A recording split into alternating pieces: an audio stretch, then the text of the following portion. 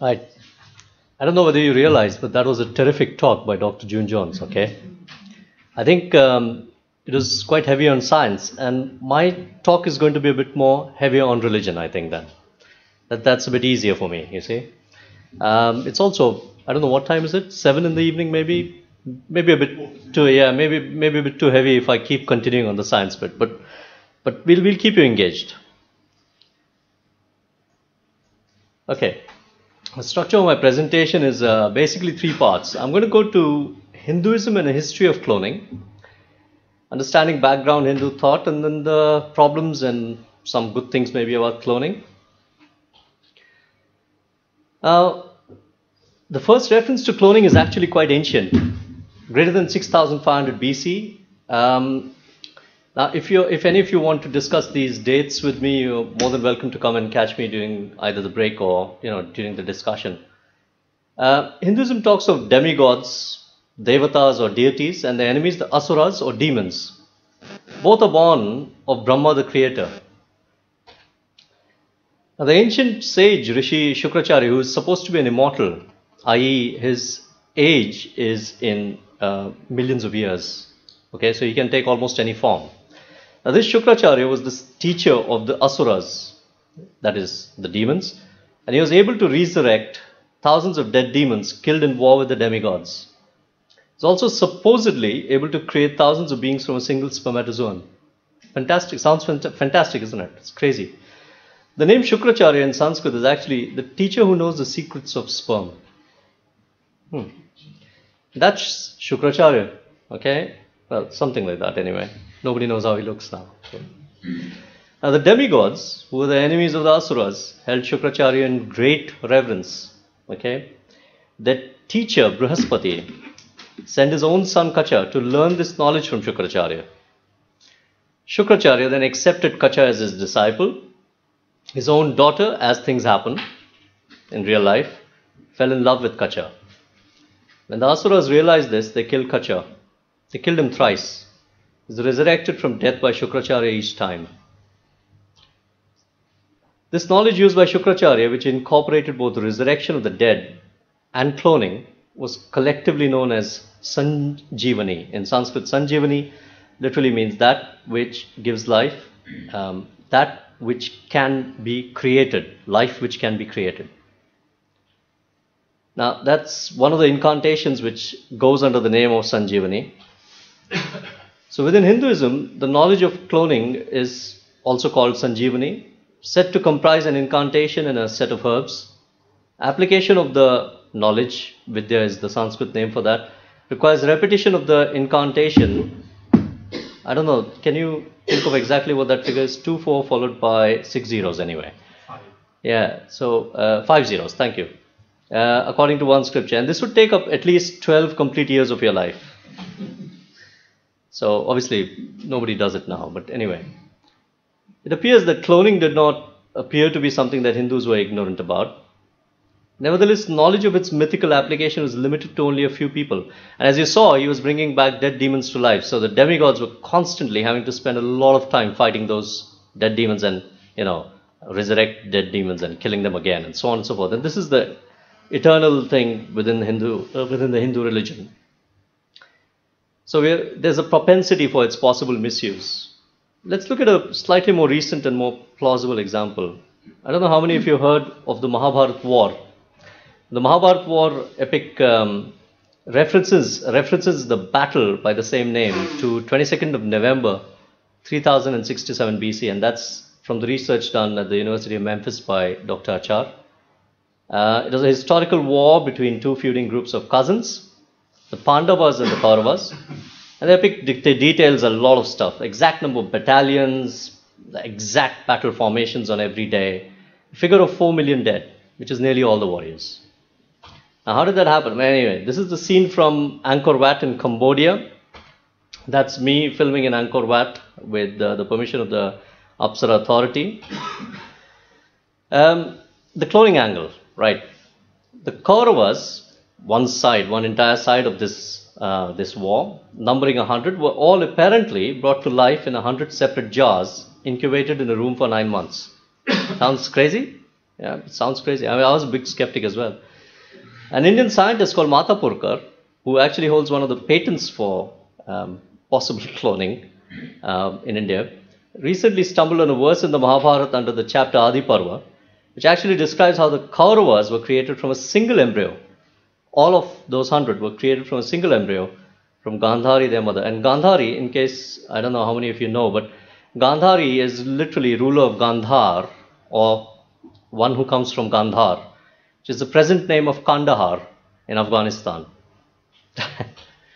Interesting. Anyway, so according to that description, the Kauravas were created by splitting a single embryo into 100 parts, growing each part in a separate kunda or container. And that's one of the scriptures which I think survives. Okay, so now, is cloning good or bad? Is it good? How many? Can I have a show of hands? How many of you think cloning is good? There you go. You got four hands. Yeah. Everybody else, maybe 5. Sorry, I didn't count you at the back. Yeah. Everybody else thinks cloning is bad. Okay. Yeah. Anyway. Yeah. Can you look another way? Good, bad, or neutral? Okay. Neutral. You're neutral. Neutral. Okay. Fine. Neutral. Very good. Yeah. No problem. Sorry. Yeah. I didn't get the person in the middle. Yeah. Okay. Now, before we attempt to answer this question from the Hindu theological point of view, because I'm a Hindu, although a lot of people have mistaken me for a Christian at some point, and possibly a Muslim as well, occasionally. But anyway, I'm going to speak about this, so, from the Hindu point of view.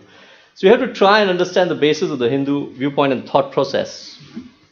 There's this concept of Atma in Hinduism, Atma or soul.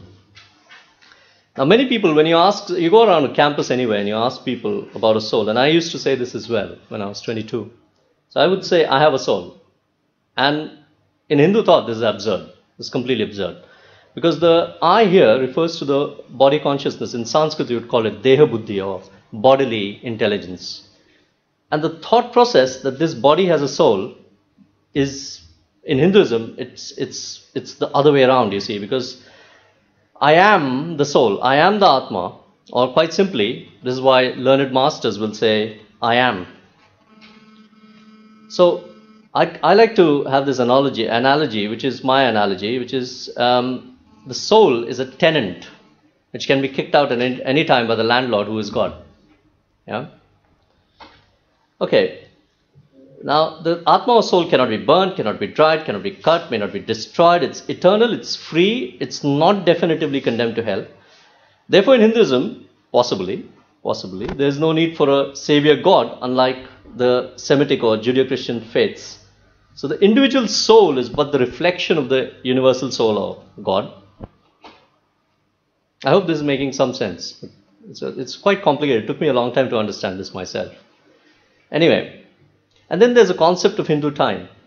Now this is verifiable, this is astronomy.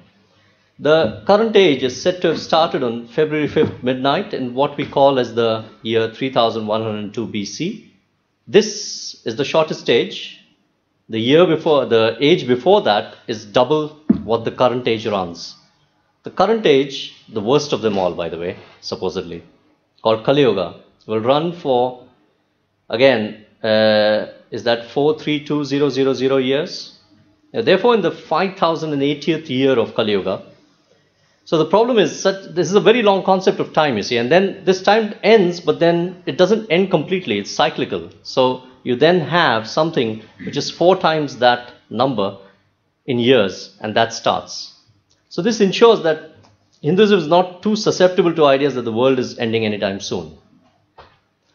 And at that time, it is said that this figure on a steed, which is said to be Kalki, which is said to be a downward projection of God into the world of humans as a human, and he will come with all his supernatural powers, and he'll annihilate the decadent humans, and he'll save a few who are still left and pious and righteous, etc., and then time will start again. Okay, fine. So what's God's place in all this? So God is one, he can manifest in anything and anybody, and I'm sure some of you must have heard Ekam Sat Vipra Bahuda Vadanti, which is, the truth is one, or God is one, but scholars interpret it according to their own understanding. So it's a bit like an elephant and 5 blind men, or 5 blindfolded men, that's my slightly better analogy. My other analogy is the diamond concept. So God is a diamond bigger than the sun with innumerable facets. I'm sure you know how big the sun is. And then each facet is thousands of miles wide. You stood in front of one facet, you'd only see that one facet and not the whole diamond. And each facet is a religion from the Hindu point of view. So you reach that facet, you've actually reached God, yes. But you actually also only reached an aspect of God. Now within Hinduism, therefore, the whole idea has been to try and become one with that entire diamond, to actually penetrate that facet and become one with God. Now, what's karma? So the concept of karma, well, Gandhi made this very famous statement. He said, God made the law of karma and retired. He said, so basically, you might be devoted to God, but if you're killing 100 people a day, it's not going to really matter. So while devotion to God is important, doing good deeds is far more important. Because the law of karma was made by the divine, it cannot fail to react once the action is completed. Okay, so now that's the bit on, so because otherwise it's very, very difficult to understand where a Hindu is actually coming from. Right, so what are the pros? Now, I think you've already seen a lot of the stem cell bit from Dr. June Jones, and I think she's done a fantastic job of it. Now, I'm going to skim over this, because otherwise I think it'll be it's virtually impossible to cover all aspects of this anyway. But now, cloning can therefore produce genetically identical cells, a large number of tissues, even organs which can possibly be used for transplantation. And such transplantation, as you've already seen, which does not require immunosuppressive drugs. So, can you imagine what that would be? I don't know how many of you are medical students or doctors over here, but this will eventually lead to a reduction in the suffering of individuals and their families. So this is definitely, this is true, okay? Now, from the Hindu point of view, actually from virtually any point of view, if an individual or group or family have a reduction in its suffering, then ultimately somewhere there is good karma being committed. Because every human is a spark of the divine, because God made man in his image. Making even one person better is a big step along the road in making God happy too. Yeah. Right. Now the law of karma and cloning. Now, I think mammalian cloning. So animal cloning is, you've all heard of Dolly the sheep. Do you know how many attempts it took for Dolly the sheep to be made? 277. And then, you see, this is the problem. So what happened to the other 277 attempts? So they all died. I think if I remember right, 3 made it to the stage of the embryo and 3 were actually born, if I remember right. Right. So what is the cloning for? And in this country, of course, I think some of these questions are not quite that important. But these questions will eventually become important, as you see, as I was speaking a bit earlier. Regulation is all very good. We are going to regulate everything over here perfectly, I think. I think we are very good at doing stuff like that. In the United States also, I think it will be okay.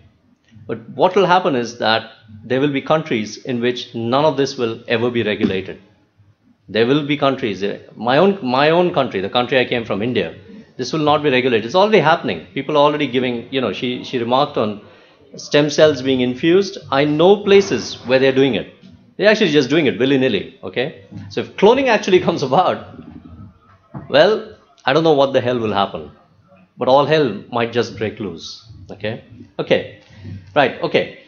Is it to help some person, some animal with a disability? Are humans or animals being brought to life simply to be then sacrificed for somebody's benefit? I'm just putting up all these questions here because you can then ask me and all of us during the discussion, you see.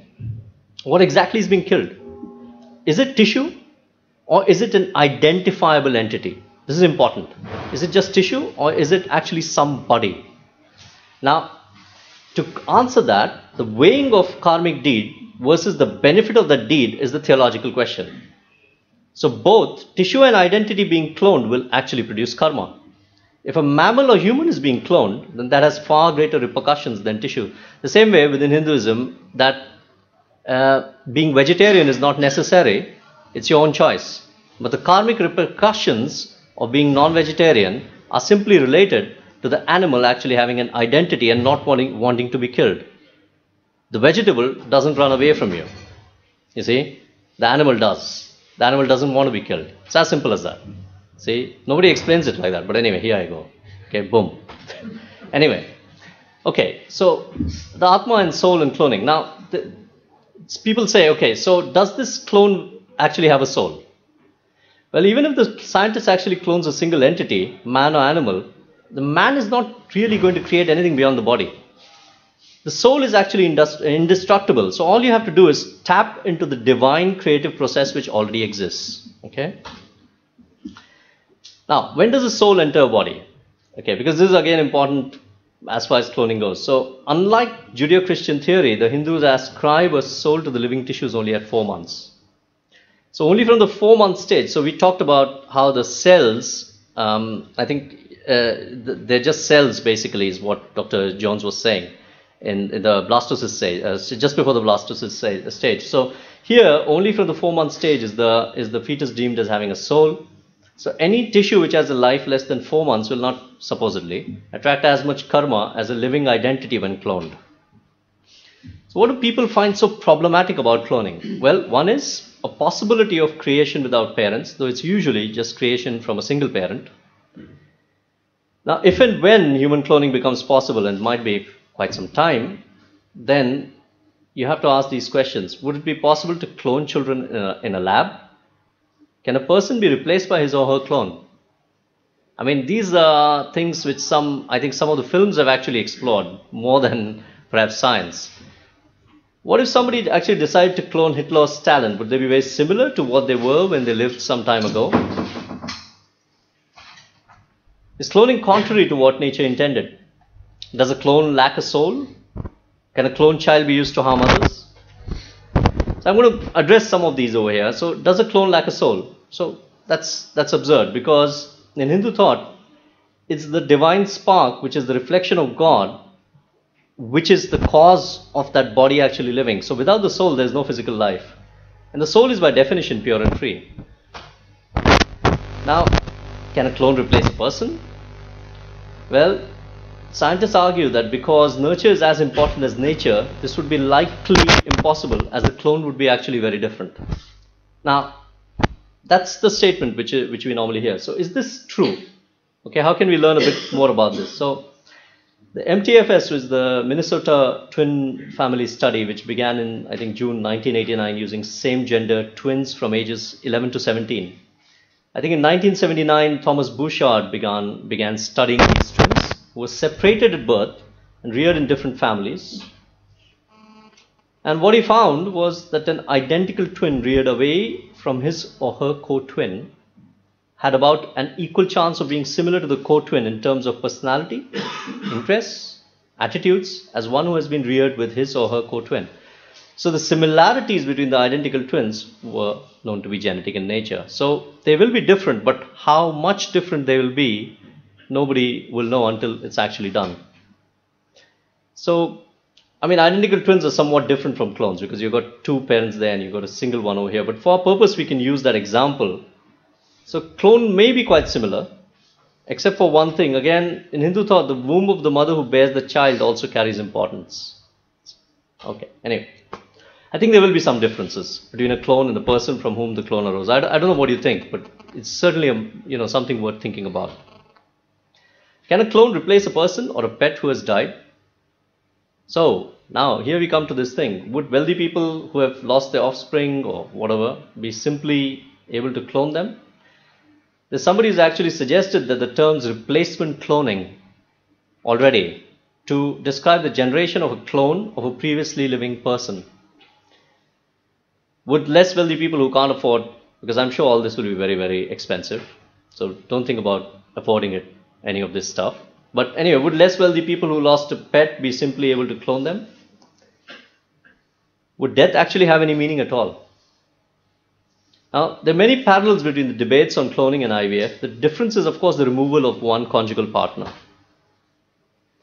The problem is when the human, and some of these debates actually took place a long time ago with IVF, but when a human is deficient in some way, one of two people or both are deficient, and science can provide that answer to successfully fill that deficiency, only one outcome will happen. Because there's demand and there's supply.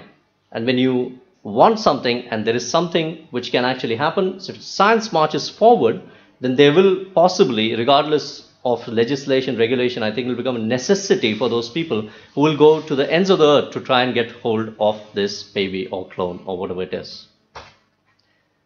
Anyway, right. This will also increase the number of surrogates, but with all the attendant problems of surrogacy, presuming that these are being produced in a female womb.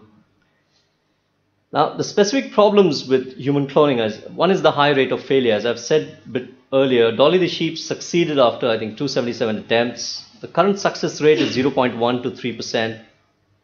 What will happen to the numerous failures? Will the clone actually express the right genes at the right time? We're calling it programming. So you're actually getting somebody to program this stuff. Right. In Hindu thought, life and death are in the hands of the law of karma which was made by God. One may conclude those failures were destined. So some Hindus believe that those failures were destined. Scripture states that the people involved may carry the karma for such an activity.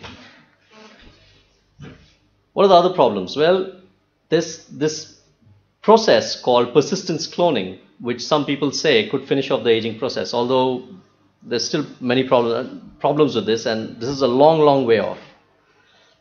There's the population problem. The world's population stands at 7 billion plus humans. It's rising. And the population of India, for example, is now at 1.25 billion. Keep forgetting, and rising. It was 800 million when I left med school. That was just 20 years ago. Last 60 years have seen a tremendous increase in the duration and quality of life for some modern humans. The environmental cost of the human interventions is colossal. There's, I think, one of the scientists who said recently that I don't know whether a global warming will persist or this or that. I don't think man will ever destroy nature, but nature will certainly destroy man if we continue like this. So, can the earth bear the burden of all this stuff, cloning? Because I don't think all the regulation we can do over here, you see, there's countries where none of that will ever, none of that will be practicable. Imagine a world without sickness, aging, perhaps even death. I mean, not for all, but for a few. Will nature be able to bear this? If nature cannot bear this burden, then the question is whether we will survive. Is cloning of humans really needed in a world of humans who will perhaps destroy the natural resources and therefore themselves anyway? I'm being very pessimistic, aren't I? Perhaps, yeah. Anyway. But, I'm an optimistic person normally, but I think with cloning perhaps I've become a bit more pessimistic. But anyway, if humans are cloned in laboratories, will this lead to a culture which is even more materialistic than the present? If somebody dies, will their clone be made available in a made-to-order fashion somewhere? I mean, this is all very theoretical, because I think if you've seen with Dolly the sheep, it took so many attempts to actually get one sheep made. So I think this is far, far way off. But I think maybe in our time, maybe 40 years, 50 years, this will happen. What value would human life have? Okay, anyway, so those are my films. Yeah.